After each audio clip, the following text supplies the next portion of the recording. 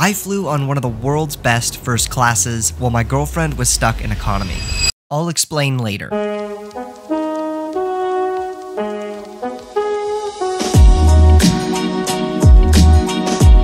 I'm sad. We have 2 weeks not being able to see each other. Originally, I had her booked in first class on the same flight as me. Plans changed. She's going on a little family trip now, so she's going back to Hong Kong. Too late for me to try to find any business class availability, so she's on Hong Kong Express Economy. I'm on ANA First Class, the suite.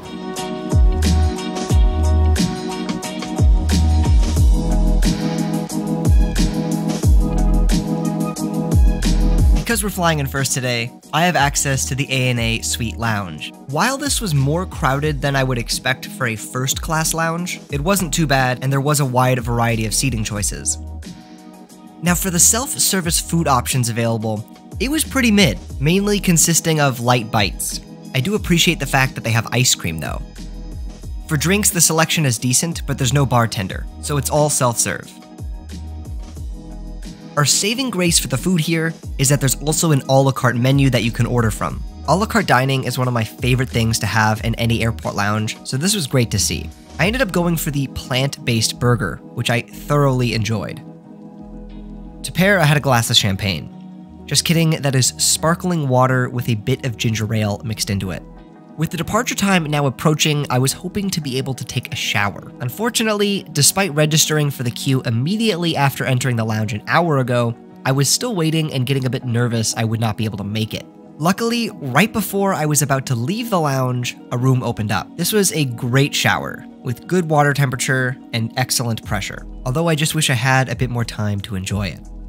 Okay, the flight is now boarding, so let's head to our gate, literally right in front of the lounge. Honestly though, I thought the lounge was legitimately good, but I wasn't that impressed for a first class lounge. There was just much more of a crowd than what you would have expected. Moving on from my extraordinarily first world problems, since taxis in Tokyo are rather expensive, we chose to take the Haneda Airport Express from Hamamatsucho Station, where we arrived with plenty of time to spare, especially for Jessica. Our aircraft today is a Boeing 777 bound for San Francisco, with an estimated flight time of just over 9 hours. Although to be honest, I wish it was a bit more. Looking at the seat map, we can see that there are only 8 seats in this first class cabin, laid out in a 1-to-1 configuration, with seats in the middle having a privacy divider that can be raised or lowered. My seat today is 2K, a window seat on the right side. Honestly, all the seats here are pretty great, so you can't really go wrong, but if you want the very most in privacy, I would personally recommend 2A or 2K.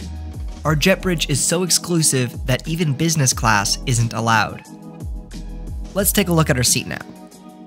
Wow, this is seriously amazing. This product is so modern and has just so much space. The absolute highlight of the suite is of course the gigantic 42-inch 4K screen, the largest of any seat in the sky. Some of the goodies we receive are slippers, pajamas, a cardigan, headphones, and an amenity kit. More on that later. Everything about the suite screams modern and sleek. It really is a shame that ANA doesn't operate this product on more routes. Soon, a very friendly flight attendant comes around with a tray of amenities I can choose from. Of course, I grab one from basically everything. As I'm sitting here, I really just can't get over how good the screen looks. Like, you have to trust me here, it looks way better in person. Camera does not do it justice. For the seat controls, we'll find those on our right, with basically every option you could ever need, except for maybe a massage function. Additionally, we'll find the IFE remote here, which worked like a charm. Behind me, we'll find 2 reading lights, which are independently controllable. And above us, thank God, there are individual air nozzles. For storage, there is a plethora of options, ranging from the cubby in front of us, a wardrobe in the suite store, and 2 more cubbies to the right, one of which acts as our power connectivity hub. On our left, we'll find even more storage space, as well as a tablet holder, which doubles as a mirror. Now, this was not a full flight at all, so the seat next to me was empty, which will become relevant later. I also want to note something here. Every suite has a pair of full shutting doors, but I have the IQ of an intelligent baboon, so I forgot to film them while closed. Did I mention the seat has a lot of storage? Yeah, even at our feet, there's more space to store stuff. Oh, and see where the pajamas are laid out in front of us? That's actually a second seat, kind of, where you can have someone else in first class join you for a meal. That would have been really cool if Jessica was here. In no time at all, the safety video is played and we begin our pushback.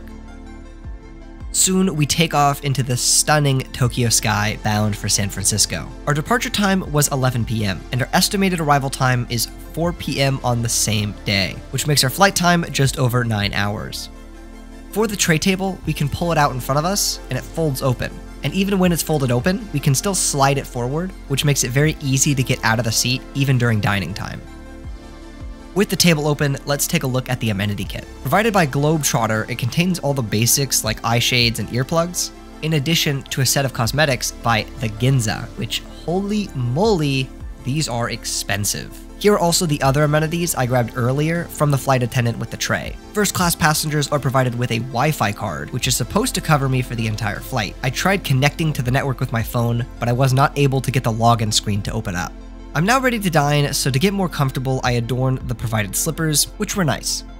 Okay, so the most disappointing part about this experience, the food. Now before you all freak out, let me explain something here. This is an overnight flight.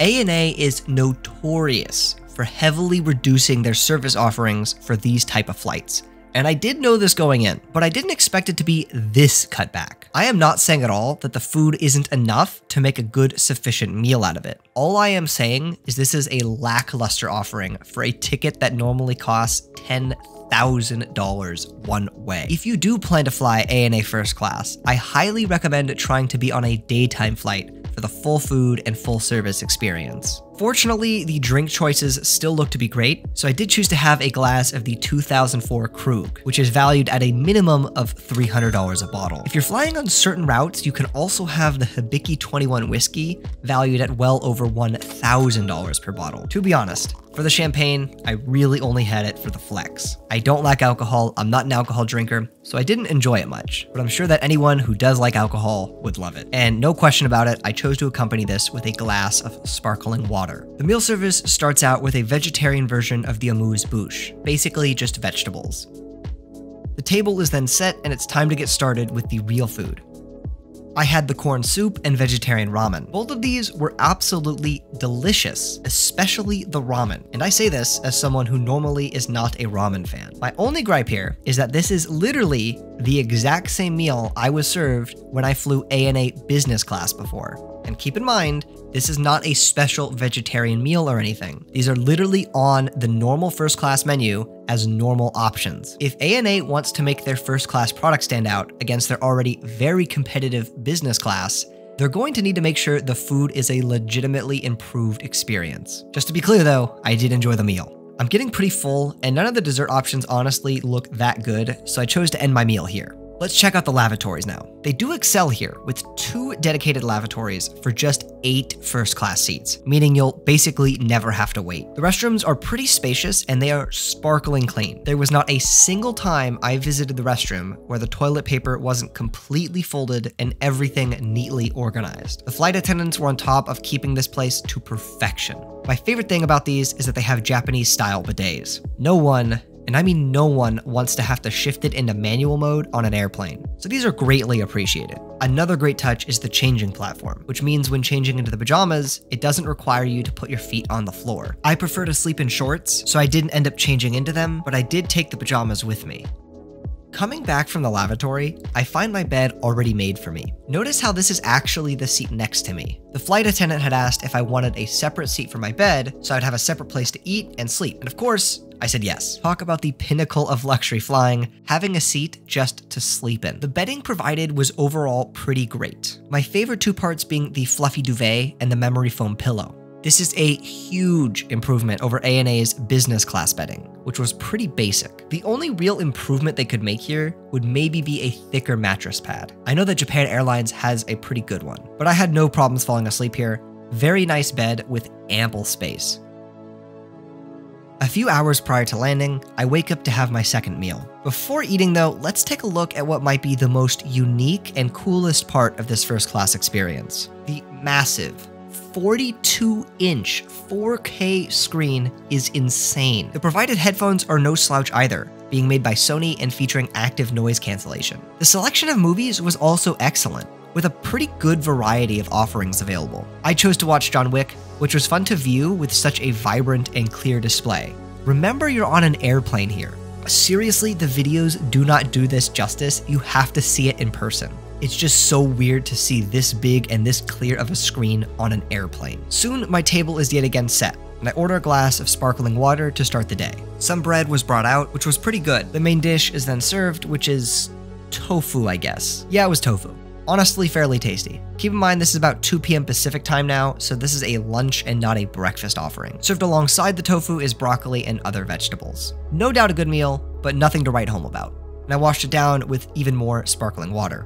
It was getting pretty close to arrival, so my table was cleared and then we started our descent.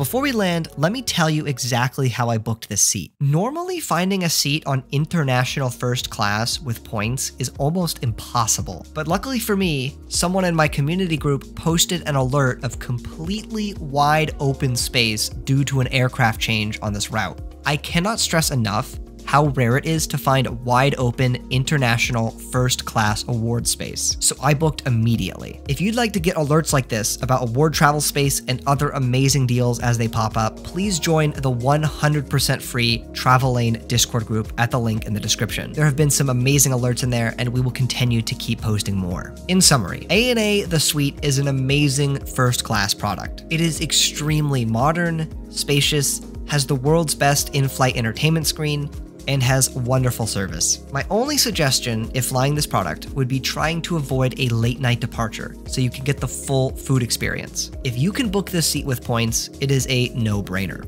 After landing, I finished my trip off in the best way possible, a Southwest flight to LAX. I hope I have been able to provide you significant value here today. Please give this video a like to help with the algorithm, and subscribe to stay up to date on future content. I will see you soon.